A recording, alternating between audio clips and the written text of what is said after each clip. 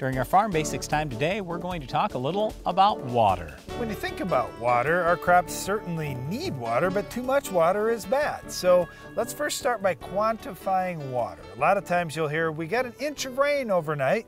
Well, how much actually is an inch of rain when you spread it out over a whole acre? All right, so an acre inch of rain is 27,154 gallons.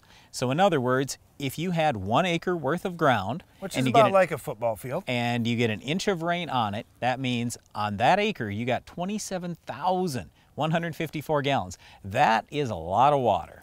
All right, so if your crop needs all that water, no problem. It soaks into the soil, the crop takes it up, everybody's happy. But let's say that your soil was already full of water. Now you got 27,000 gallons on each acre to get rid of. And many farm fields may be 10 acres, 20 acres, even 200 acres big. Well, you take 200 times 27,000, that's a lot of gallons of water. Yep, it is. So if you go back to maybe the first day that you went to college and you had a soils class, what they're usually going to tell you is your soil should be comprised of, or your land should be comprised of roughly 50% soil, 25% water, 25% air. Well, what happens is if you get too much water in that soil, in other words, basically the water table rises. Now, instead of having 25% air in there, you might have 0% air and 50% water. That's not a good ratio. The other thing that we often talk about in agriculture is field capacity for water. That is the roughly 25% water in that soil. That does not mean the water table is high. That's just the water that your soil can naturally hold. So you may be wondering, how much water can the crop actually use? When we look at a crop like corn, it's estimated that a corn crop needs 2,500 gallons of water per bushel. So for each 1 inch of rain, that's about 11 bushels of corn that it could produce.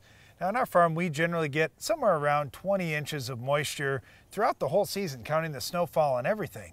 Well, 20 inches of moisture times 11 bushels, that's 220 bushel corn.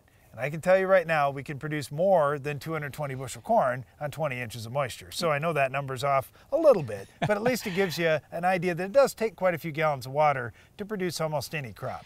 All right, let's talk about too much water. When farmers are installing drain tile, they will use what's called a drainage coefficient. What that means is how many inches can you get rid of over a 24-hour period. Most drainage systems in our region of the country are set up on about a ½ inch drainage coefficient. So in other words, over the course of 24 hours, you can only get rid of a ½ inch per acre out of that field. And that's a big deal because when you get a large rain, let's say you get a 2-inch rain or a 4-inch rain, if you don't have drainage tile and your field is already at field capacity for water holding, you're going to get 2 inches or 4 inches running off probably in just a matter of an hour or two if that rain came fast. With the drainage tile, you're going to have that water releasing over a long period of time, which is great and helps reduce flooding. Well, once again, there are a lot of things when it comes to water and farming, so we wanted to run through a few of those today. Another thing that's really important in farming is having great weed control. Can you identify this week's Weed of the Week?